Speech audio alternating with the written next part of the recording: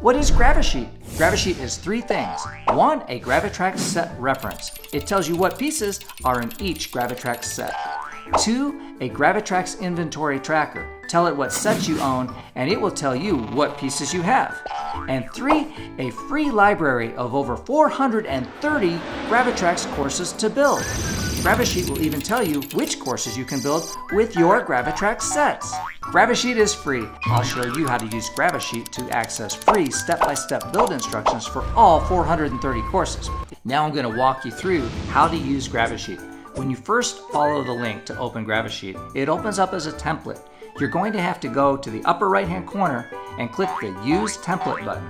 That's the button right up here. You cannot make changes to the master copy of GraviSheet. So you must hit the Use Template button. That will save a copy of GraviSheet into your Google account, and then you can make changes to it. Now that we've made a copy of GraviSheet and saved it to our own Google account, let's take a look at the instructions page. The instructions page at the top has an area where you can choose language. If you want to see GraviSheet in your native language, just select that from the drop-down list. And once it is loaded, you will see GraviSheet displayed in your language. I'm going to switch it back to English. The next thing I want to point out is that GraviSheet will tell you if you have the current version or not. The current version of GraviSheet will be displayed in this box right here. The version that you have is displayed at the top. If these two do not match, then you may need to download the latest version of GraviSheet. To do so, just click this link right here where it says Get the latest version of GraviSheet here. Because GraviSheet is based in Google Sheets, you need to know that in order to click any of the hyperlinks in the spreadsheet, you need to hover over the hyperlink, like this, and then click the link in the pop-up box, right here. If you want to see this introduction video, click right here. If you want to see my Mass Marble channel on YouTube, there's a link right here. Going down further, the Getting Started instructions are right here. It says number 1, click the Use Template button. We've already done that, so let's move on to step 2. Step 2, this has saved a copy of GraviSheet just for you. Make your edits to this copy. 3, compare all GraviTrax set contents on the Set Contents tab. 4, enter which GraviTrax sets you own on the Sets You Own tab. And 5, view the Courses to Build tab to see which courses your set inventory can build. We're going to walk through that right now. The tabs within GraviSheet are explained a little further, and then you can also see the update history under What's New. Let's take a look at the Set Contents tab. The Set Contents tab is the GraviTrax set reference. On the left, you will see a list of every GraviTrax set. If any of the set names has a hyperlink, click on the link to see an unboxing video of that set. To the right of that, you will see that each GraviTrax piece has its own column.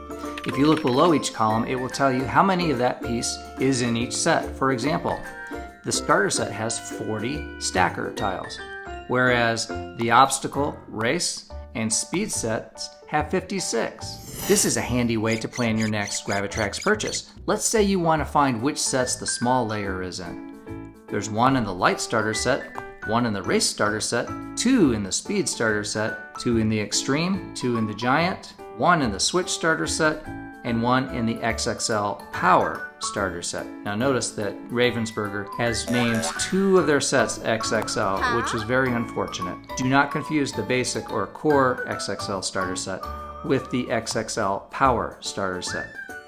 You can also find the small layer in the Advent Calendar, the 2021, and the Flow set. Let's move on to the Sets You Own tab. This time you get to enter how many of each set you own, what's in your inventory. All you have to do is under the Sets You Own column is enter the number of each set that you own. For example, let's say we own 3 starter sets, 1 speed starter set, and we also own scoop, 2 spirals. Let's say we have an elevator. Now it tells us at the top how many total of each part we have. It says we now have 18 base layers from all those sets, 8 large layers, 2 small layers. Scrolling to the right, we have 1 drop hill track, 1 drop valley track, and so on. And this can be used to plan your builds. Now let's move on to the Courses to Build tab. This is where everything in GraviSheet comes together. First of all, take a look up here at Pieces Owned. This yellow row here carries over your inventory from the previous tab so that GraviSheet can tell you which of these courses you can build. Each course on the left has a thumbnail image, the name of the contributor, the title of the course, whether or not that course has an associated video you can view, the app code for the course, the launch button to launch that app code in the free GraviTrax app, any notes that you need to know about the course, whether the course contains pro parts, and whether the course contains power parts. The next column tells you whether or not you have the pieces to build that course. Let's scroll to find a course that we can build using the sets that we have entered. There we go. It says you can build this course. Now, instead of scrolling through all of this, there are some shortcuts built into this sheet that I'm going to show you in just a minute. But for right now, let's take a look to the right. Under each column that represents a GraviTrax piece, you will see the number of that piece that is used in that course.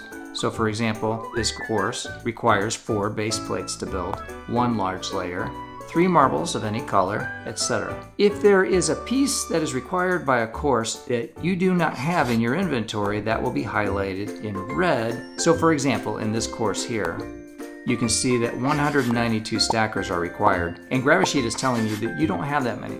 Now, if you want to see only courses that you can build, come up and click this link up here, Show Only Courses You Can Build. When you click that link, it applies a filter view to the data, and now it shows you only courses that you can build. You'll notice that when you open a filter view, this black bar appears above the spreadsheet. To close that filter view, simply hit the X in the upper right-hand corner, and then you're back to seeing all the data again. Filter views do not affect the underlying data, so you can use them freely in GraviSheet. Now here's some hidden features of this sheet, which I think you'll find really fun.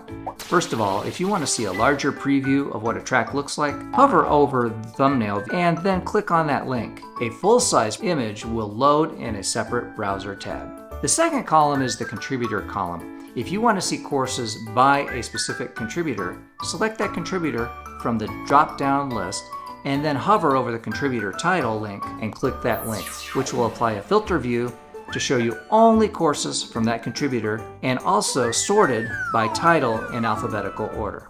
Again, we go to the upper right and click the X to close out the filter view. The third column is the title column. If you would like to see all the courses sorted alphabetically by title, click the link.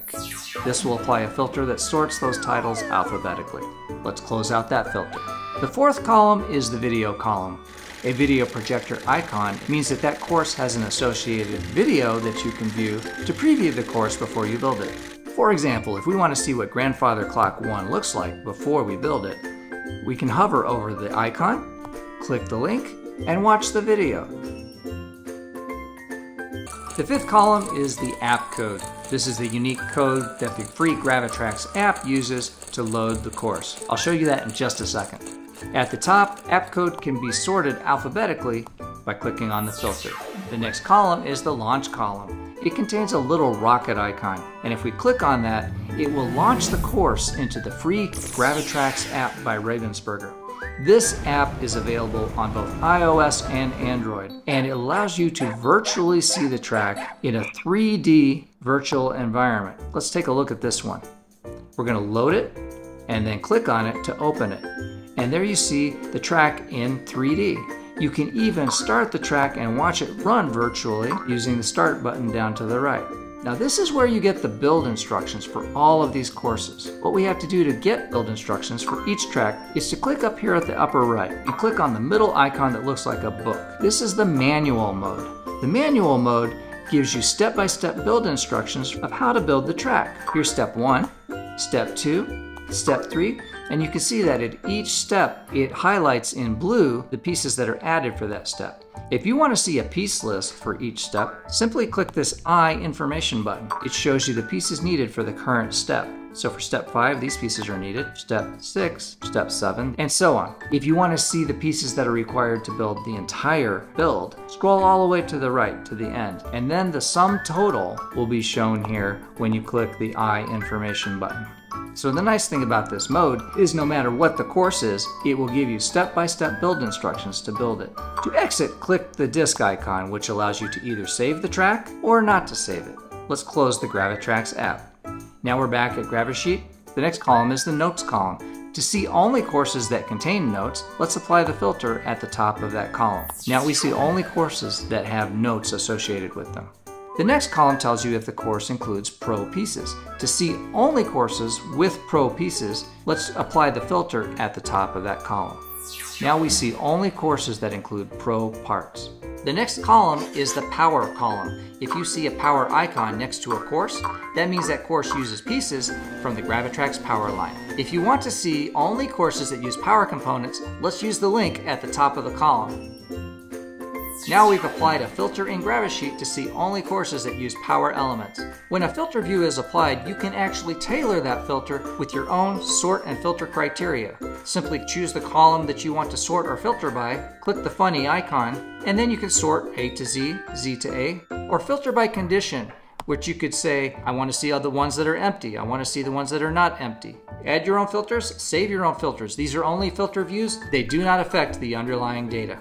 If a filter view is enabled and you want to see all the courses again, of course you can click the X to turn off the filter, or you can click the Show All Courses filter. New courses are being added to GraviSheet over time, and the great news is as they are added to the master spreadsheet, they will be automatically linked into your copy of GraviSheet and show up. Let's take a look at the next tab, which is the Mobile Course View.